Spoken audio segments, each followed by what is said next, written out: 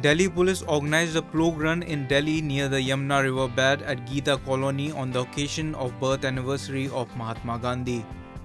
This run was flagged off by Lieutenant Governor of Delhi, Anil Baijal. The motive of Delhi police behind the run was to aware the citizens to dump single-use plastic.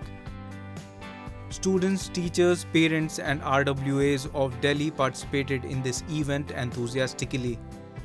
All the people participating in this race collected the garbage and made people aware about cleanliness. With this effort of Delhi police, people will be aware of cleanliness and will come forward to contribute in cleanliness. Plogging is a concept that brings together both fitness and cleanliness as participants pick up plastic and other waste from road while jogging. Delhi police is constantly promoting this concept and making people aware of their health and cleanliness.